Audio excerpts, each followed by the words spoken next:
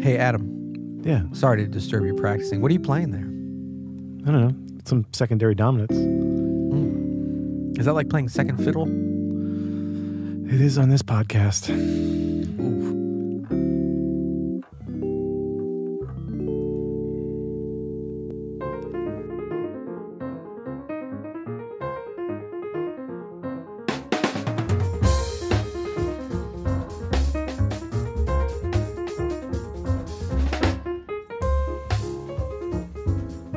I'm Adam Maness. And I'm Peter Martin. And you're listening to the You'll Hear podcast. Daily jazz advice coming at you. Coming at you. Today, we are brought to you by our sponsor. Yes, Any Tune. Any Tune. Now, does you get like any tune ever? Yeah, Any like Tune. A big real book? Any Tune has sponsored us. Every song ever written. No, Any Tune is an app. It's an app for your iPhone, for your Mac, for your Android device.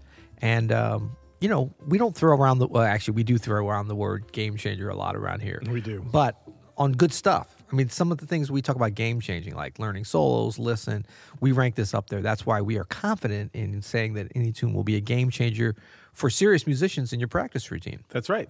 Yeah, it's got a bunch of amazing, great features. So not only can you slow a track down without losing the pitch, not only can you loop, but you can set things like markers throughout the track so that you can easily go back. So this is like a game changer for when you're like want to loop a section over and over again, or maybe you want to go through a couple different sections and like, oh, I wish I could start from the bridge again. You can do that. Yeah.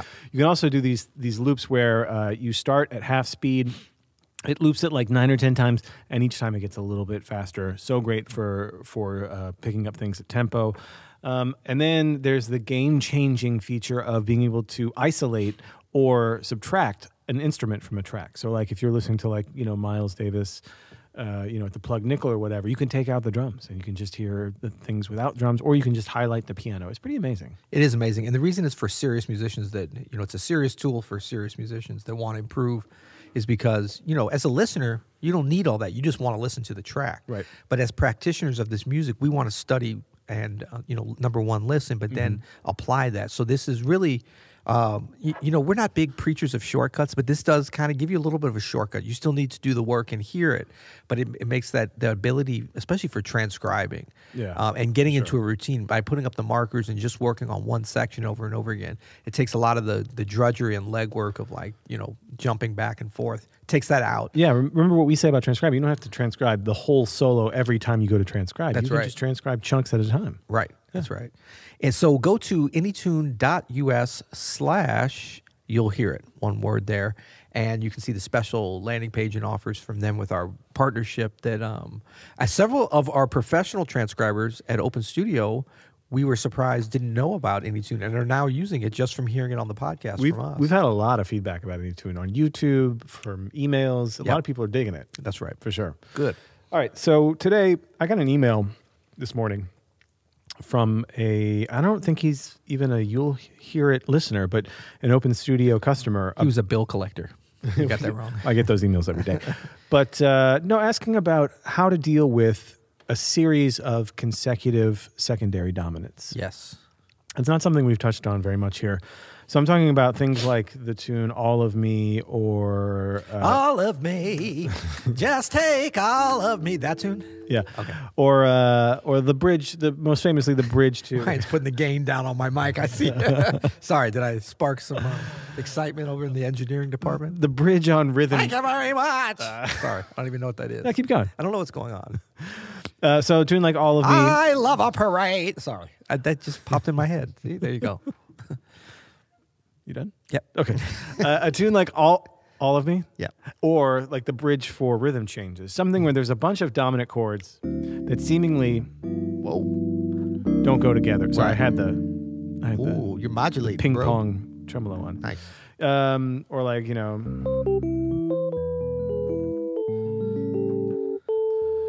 these are all going around in the circle of fourths, right? Yeah. So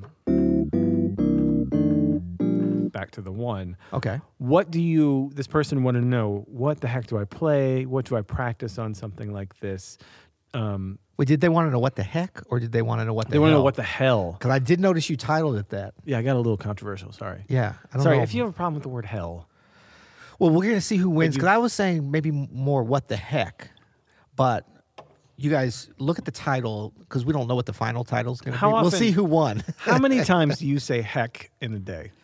As Versus many times hell. as I say, gee golly willikers. That's what I'm saying. Why Yeah. would we go All with right, heck? fine. What the hell? What the hell? So it's what the hell do I play over a secondary dominant? Hey, listen, we're talking about playing the bridge to some rhythm changes. If you're not a grown up enough to use the word hell, It's an adult show. Yeah, that's right.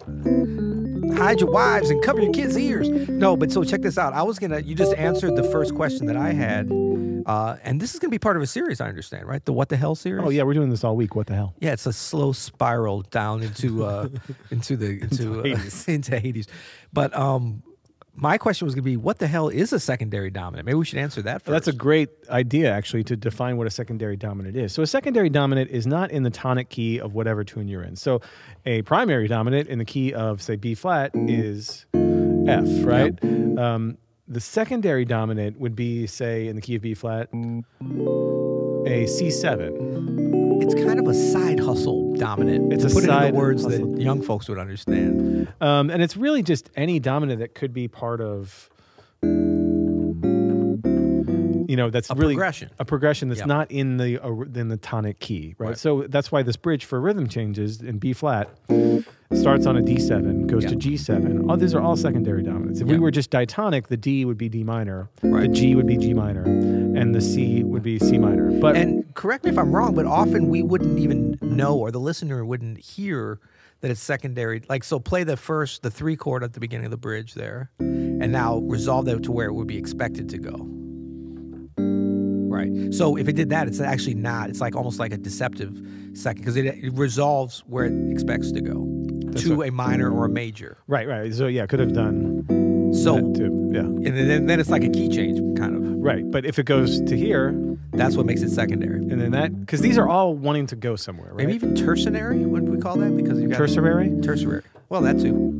And you see this with the cycle of fourths, circle of fourths, often because like the D is the 5 of G, the G is the 5 of C, the Yeah. C is the 5 of S. So really, you're just putting like 5, 5, 5, 5, 5. So we're all heading towards B flat. Yeah, you're delaying the inevitable You could do this. You could keep going with this, and forever. I mean, it just could keep going. We don't have time. We don't have time for that. But we could. But because of this sort of nebulous movement, right? And because there's no center to these, really, I think it is confusing for beginners and intermediate players. Like, what do I do to make it sound good? What are the greats playing over this kind of Right. stuff?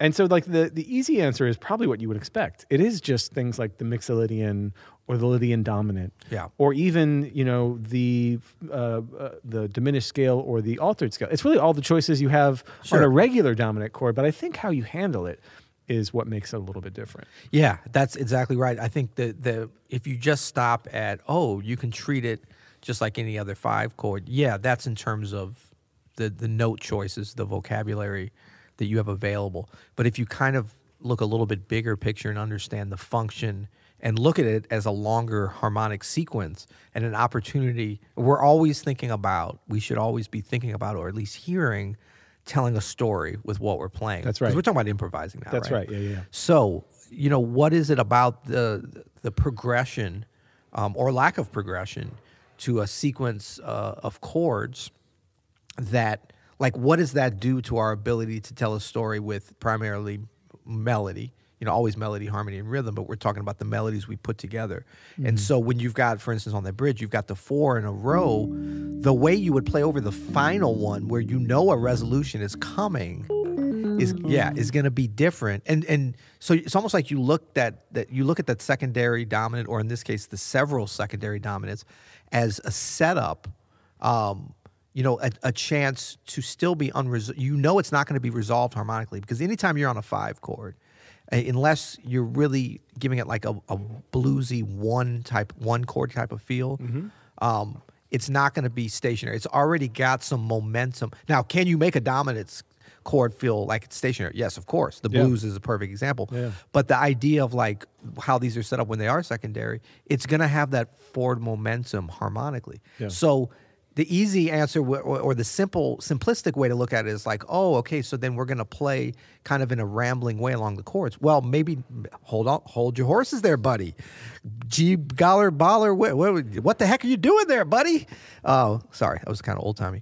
No, but what's fun sometimes is to play against what that harmony is with your melody. Sure. The main thing is you're aware of it. So like you're able to hear, and I know it's a little bit esoteric, but you're able to hear kind of what that general harmonic structure is, and that there's not a stability. There's a constant kind of wanting, there's a transition and there's a wanting to resolve, but you're not there yet. So you can use that to your advantage if you understand that and can hear it with how you craft your melodies. That's right. Yeah. I mean, the first way that I think about doing that is to understand, especially when it's going around in these fourths, like on the bridge to rhythm changes, right? Yeah. Is you can establish this as like a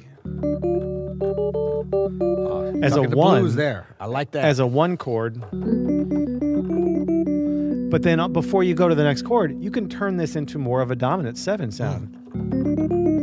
So you kind of went blues. Let me just do a little play-by-play. A little blues scale, and then you went half whole. That's right. Yeah. Diminished. Or you could go altered, which heightens the kind of transitional quality of the dominant chord. Right. So even in that sense, too, I would say like your first step in treating this circle of fourths like this is you could even think about the first measure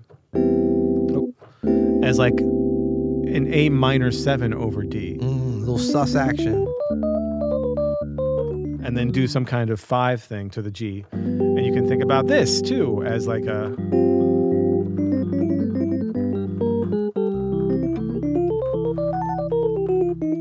Like they can all be both tonics and dominants within this sequence. It really depends. Or if you're Oscar Peterson, you can...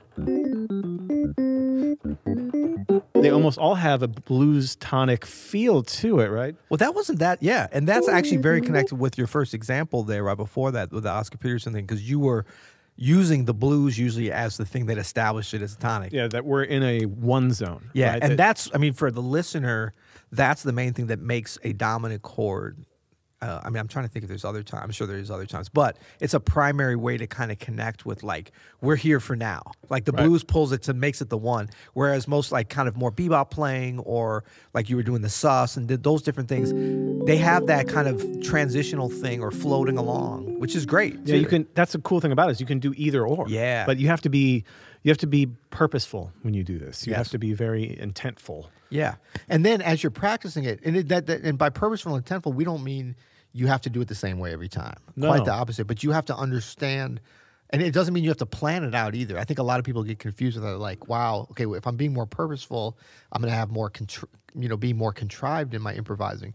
But it's not at all, because it's very purposeful as you go. Right. So like you understand like what these different options are, and then there's other things like going up chromatically and different things, but you understand what the possibilities of those are, not just theoretical. That's right. Because theoretical, the audience doesn't care about that. That's right. But you understand what it sounds like. Like, what does it do to the tension of the moment? So that, like, as you're telling your story, you almost, like, start to instinctively go to the tool that maybe will add tension. Just like a great filmmaker, when it gets to a suspenseful part of the movie, they want the music to sound a certain way. They want the color to look a certain way. They want the editing to be along with the story, but the story drives that. Mm-hmm. And what's cool is sometimes the color is the opposite, because the director has a vision of like, we're going to juxtapose this against that, and we can do that with the dominant. The dominant chord is very flexible. And for sure. The secondary is just even dopier. We're dopioing it up for you right there.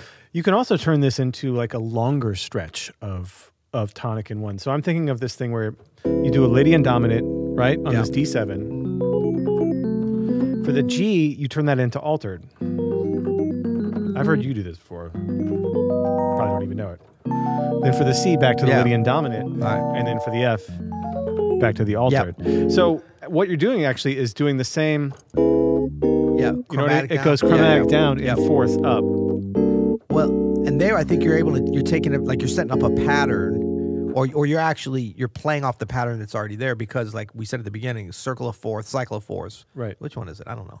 Cycle of fifths, circle of fourths, I think. Right. Circle of life. Circle it's of the fifths? circle It's the circle of fifths, cycle of fourths. life. You ever Someone seen that movie, Adam? The Lion King? Yeah. I watched it on the plane back from Japan just recently. Nice. The new one. Do you know who the new one? Yeah, that's nice. You know who sang the original Circle of Life? Elton John. That's right. Okay, so but I digress. Elton John, he knows a little something about a secondary dominant. Does he know anything about the altered scale though? Daniel, what's that? My brother Daniel. There's some secondary dominance in that. He does know. I don't think he knows the altered scale though. He has hits. Nothing that'll keep you away from a hit like an altered scale. For sure. That'll knock you off the Billboard charts faster than or a Lydian dominant for that matter. Actually, yeah. Cool. Well, you know what I'm excited about. I was a little I had a little trepidatious going into the What the Hell series. Now I'm fully embracing our slow descent into Hades now. It's going to only get better. That's right. What the hell do I play over a secondary dominant? We hope that we gave you a little ear food today and illuminated your quest for knowledge on the secondary dominant. That's right. They can either be the tonic or the dominant, but it's up to you to decide and have some purpose with that. That's right. So we are sponsored by AnyTune, which we talked about. We're also sponsored by OpenStudioJazz.com. Our friends right next door, or really right on the other side of the pod cave. Literally right we had a lot of fun over the Black Friday sales. What we really have now happening, because it's holiday season for a lot of people, different faiths and stuff, parts of the world, but we have a new robust gifting system. I don't know if I'm not suggesting you have to get me a gift from Open Studio. You can do it from wherever, but I'm putting it out there. You might have some other friends you want to get a gift from Open Studio, and you can do that. You know how mad you would be if I got you a gift from Open Studio? Not if it's that Jeff Keezer course. That's true. The new Jeff Keezer course. Oh, I'd be all over that. That's true. I am all over that. So the cool thing is too, like, you can go get the gift sort of, and if you're not sure about what course, just choose whatever you think is best. They can exchange it. It's no problem. We're very flexible with that. But what you can do is with our gifting system is get the gift, and then you give us the name and the email address of the person you want to give it, and you can tell us on the form there what date you want it delivered. That's really nice. And what's great, we're not going to take the credit. You're going to take the credit. You're going to get all. We're going to give you the credit. The gift credit. We're going to take your credit card number, but you're going to get the credit for that beautiful gift. And whoever gets the gift is going to get some quality jazz lessons. Yeah, and this is something that on our lifetime courses or the members. Lifetime courses, they can look at this forever, all year. For sure. For as long as they want. So it's a fun one. It's not going to be like that candy cane you're going to give them. They're going to eat in one setting. Ryan, what do you want for Christmas, man? Ryan wants a weighted keyboard. Wait, that's the same thing we want. Yeah. Man. Can you get this one for the podcast too while you're at it? Oh, well, till tomorrow. You'll hear it.